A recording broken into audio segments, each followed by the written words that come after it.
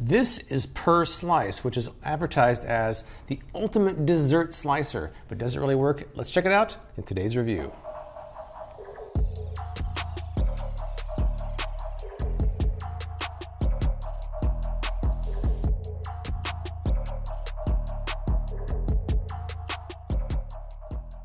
Hey guys, this is James White with Freakin' Reviews, bringing you as seen on TV product reviews, gadget reviews, and more. Now, if you haven't subscribed, please consider doing so for more videos like this. Now, today I've got the Perslicer, which is advertised on the box as the ultimate dessert slicer. This was suggested to me by someone online, so I figured I would check it out and see how it really works. Without further ado, let's get started. All right, looking at the instructions here, I've got a little bit of assembly to do, it seems. Doesn't look too hard though.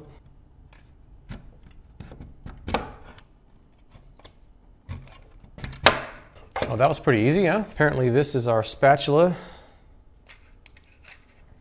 Now it says to wash it before the first use, which is probably a good idea. Let me go do that and come right back. All right, we're back now. Now there's two things to really consider on this when you're cutting the cake, is you have to pick the size of the cake, really, 8, 9, or 10 inches. Apparently you can't do much more than that. You're also gonna pick the number of slices you want from as high as 30 to as low as 14. That's all there is to it, so let's get started with an 8-inch cake. So on the side of the blades on each side, you can see 8, 9, and 10. So I have an 8-inch cake, that's where it's gonna go. And you're supposed to find the center, which is easy because this cherry already has the center picked out for us. Should be simple. Let's see how it really works. My 8s line up with the edge, I'm in the center, and here we go.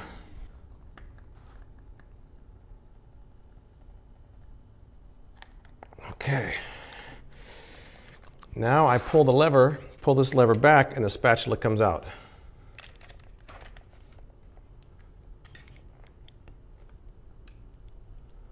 That's a pretty clean cut. Once again, you pull the spatula back out. Voila. Hey, I'm gonna say, you know, slice number 1 looks pretty good. Let's keep slicing.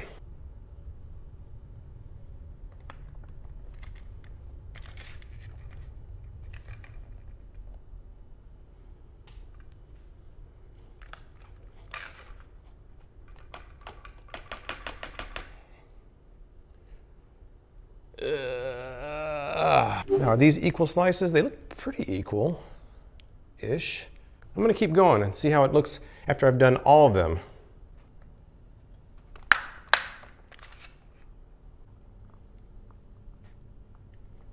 I'm not sure the spatula does much because it barely goes underneath there. I guess just enough to hold it on until you can drop it off somewhere else. I'll be curious after 14 if it's still a uniform cut.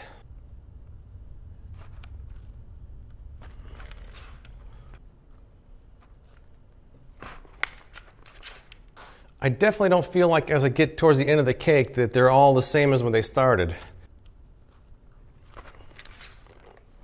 These pieces are getting smaller. They are getting smaller.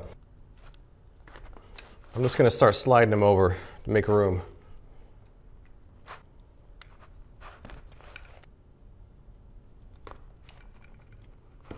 I don't know about this. This last piece is gonna be puny. All right. Wow, well, let's take a look at what we got here. I started putting some on this plate, but I started running out of room, so let's see what we got. Keeping in mind the advertising says a perfect slice every time, so you're supposed to be foolproof. I'm gonna try to reassemble this cake as it was and see where I went wrong, or where the Perslice went wrong. I'm not taking the blame for it. I'm not taking the blame for it. You're supposed to be perfect slice every time. Okay, as you can see, it kind of has almost a spiral type effect where you get larger pieces where I started.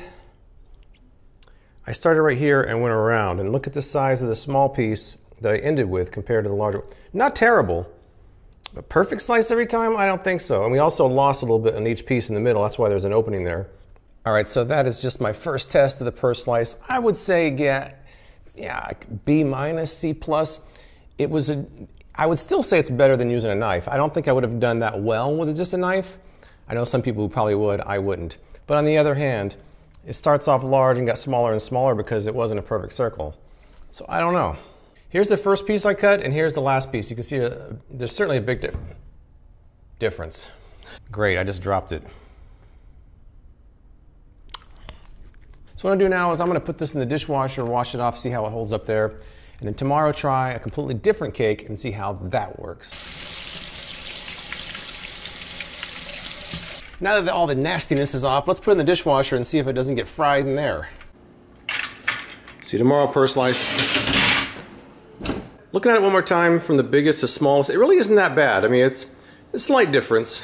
Of course, I ate that one, but it's a slight difference, but really, I think it would be hard to do that with a knife. All right, the Perslicer is out of the dishwasher. Let's take a look at it a little bit more closely. I think it came out pretty nice, no warping, no other problems, so I'd definitely say it is dishwasher safe. Now, a couple things for my next test. I paid about 30 bucks for this on Amazon. If you order directly from the website, it's about 20, but I wanted quicker shipping from Prime, so I just paid 30 for it. I'll put a link in the description below for where you can order the Perslicer. So someone on Facebook saw the picture of my first cake and said how small the slices were. Well, that was the largest slice setting. Today I'm gonna do the smallest slice setting, which is 30, and see how small those are. A little bit different type of cake as well to kind of mix it up. So let's try it right now. All right, I've got this beautiful coconut topped cake here, and I'm gonna set it to 30 slices. So we have 14, 16, 20, 24, and 30. Right now, I'm going with 30 on this 8-inch cake.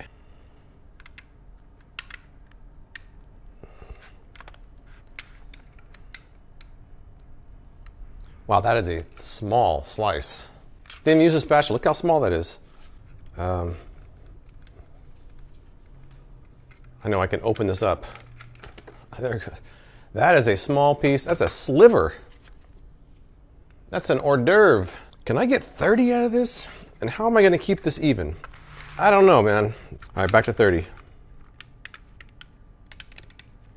It just kind of smashes it downward, too. That's 2. I don't know about this 30, guys. I'm going to try a few more pieces, then I'm going to try a knife. Because right now I'm having to take it all the way down. I'm going to have to open it up to get the piece out of there. And I don't even need the spatula because it just sticks.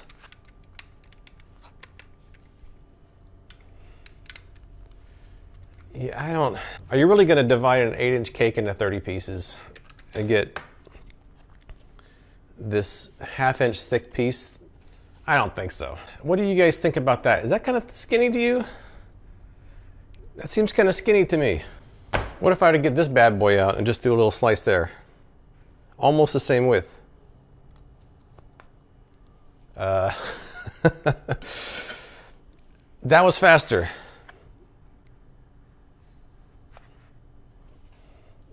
Guys, I'm not really seeing a big advantage over this knife. That's it, I'm stopping the test of the 30 slices. Because as you saw, with just a regular knife, it was faster, no better.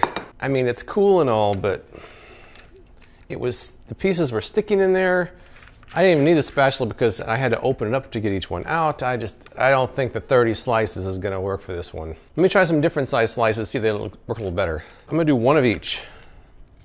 Here's a 14.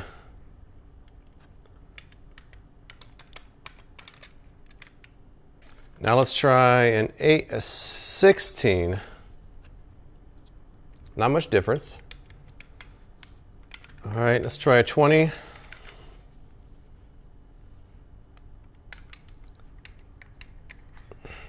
Let's try a 24. Let me try wiping this off a little bit. 24.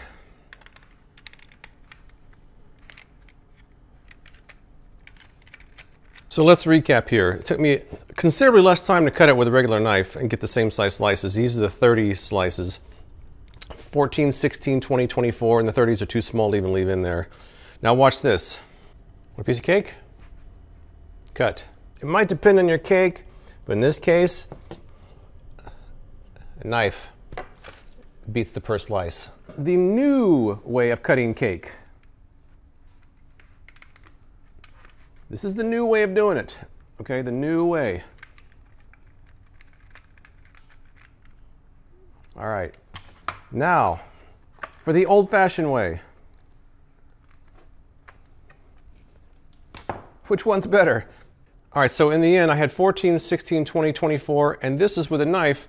I don't really see much difference between the other two, and this was faster, and didn't get stuck, and didn't require a separate device. In this case, the regular knife beat the Perslice in speed, maybe even in accuracy and in convenience, because you've got some of these around your house, and this one you don't.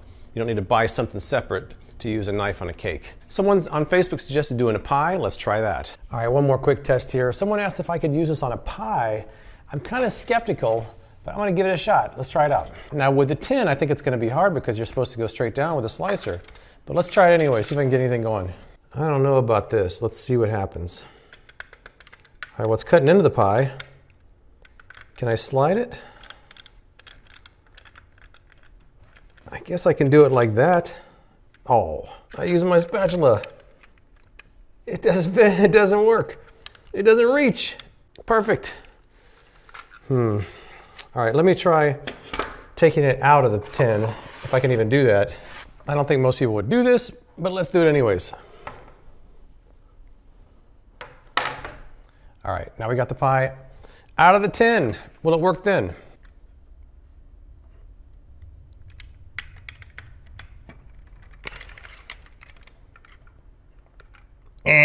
I'm gonna say that's a big no for the pie. Maybe other pies, but this apple pie is not too good. It just doesn't have enough, it's just not solid enough to lift out of there. I don't know.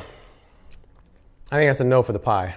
So I'm kind of torn with the Perslice because it kind of worked as advertised, but to me it seems like it's solving a problem that doesn't exist for most people. If you need to get a lot of slices that are even, this might be a pretty good solution, but it's kind of limited in the fact that it can only do 8, 9, 10-inch cakes. It can't do a square one.